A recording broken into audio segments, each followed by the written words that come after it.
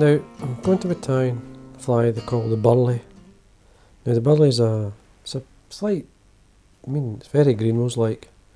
I'm tying this on an unusual hook actually. Normally you tie it in a sort of standard wet fly hook, but this is a short shank special, size 10. The shank's equivalent to size 12.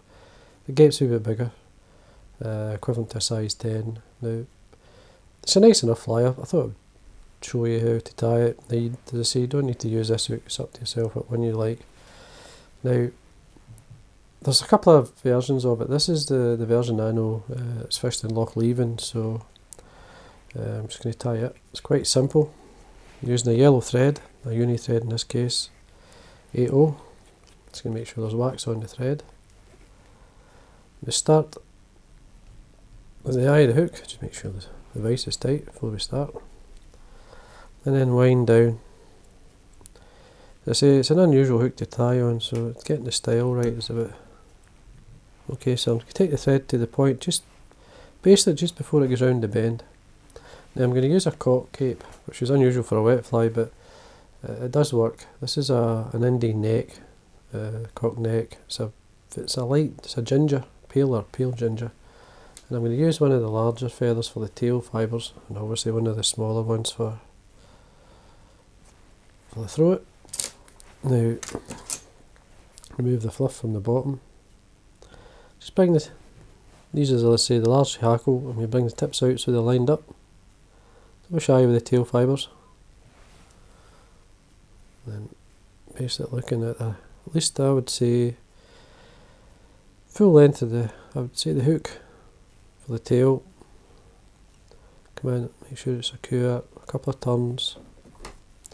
Trim at the length of the body, which is a couple of mil from the eye.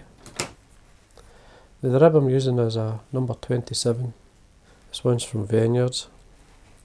You could use a small if it's uni, or any other. Probably small would be ideal.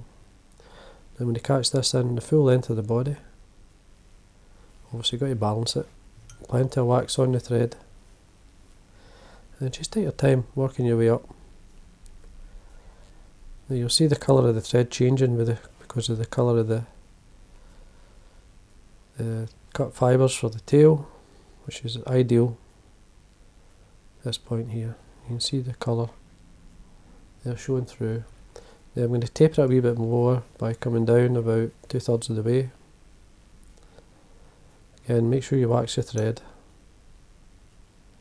That point there, and then come back up. This will give you a slight taper using the thread.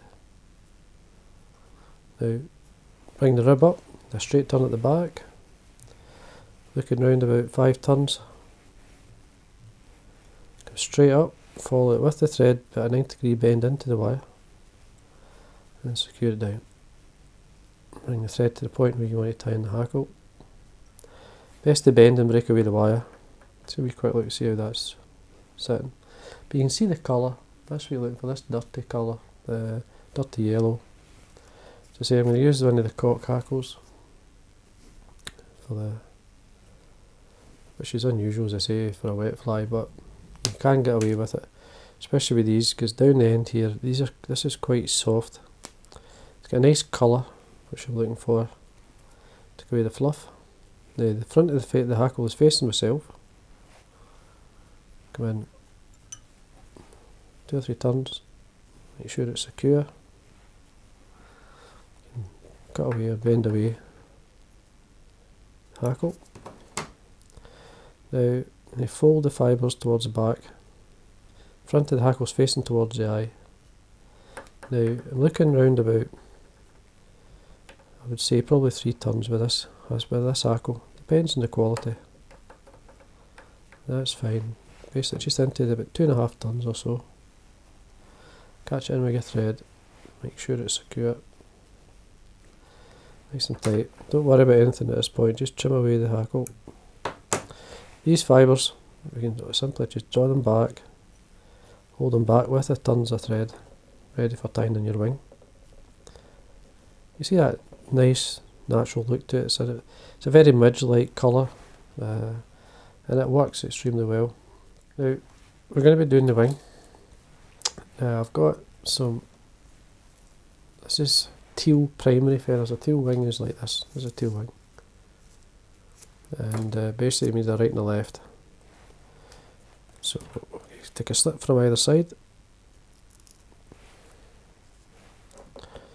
And you get a nice blue colour from that. You could use mallard, you could use starling if you want, it's up to yourself. But in this size of fly, I could get away with using the teal. We've got to say a right and a left slip. Just lining up the ends here.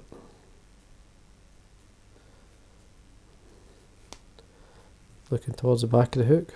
Fold them down either side of the wing, the hackle, sorry. Just on the top here, and then a nice pinch and loop. Slide, allow the fibres to, the thread to slip through your fingers. Just see how the wings sit. It's slightly up. Now you can always go back. I mean, I usually do go back. First crease is usually gets the wing to sit a wee bit better. Sometimes it's just a wee bit long. Get a wee bit lower. Just take your time. Get the wing to sit the way you want. It's fine. I'm just going to now trim away the waste. Nice and tight. A wee bit of wax on with thread. I usually like to take the thread into the cut ends here so that they're basically slightly folded back. Tidy the head area up. There we go, see how the wings sit. Go in the whip finish.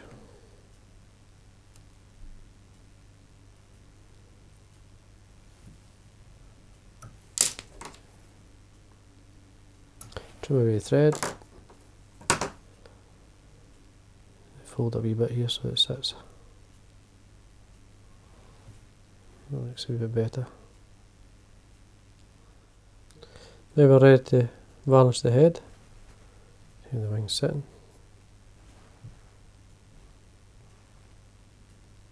Yeah, a wee bit twisted on my side, but your side's fine.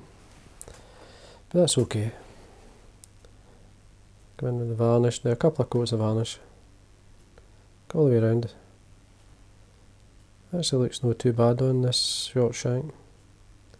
It's a nice style. It's quite sometimes hard when you've got a sort of weird shape of a hook to get a balance in the fly. I think that looks not too bad. Seems to sit okay. There you go. That's the Burleigh, or the Burleigh olive, whatever you like to call it. So I hope you enjoyed that.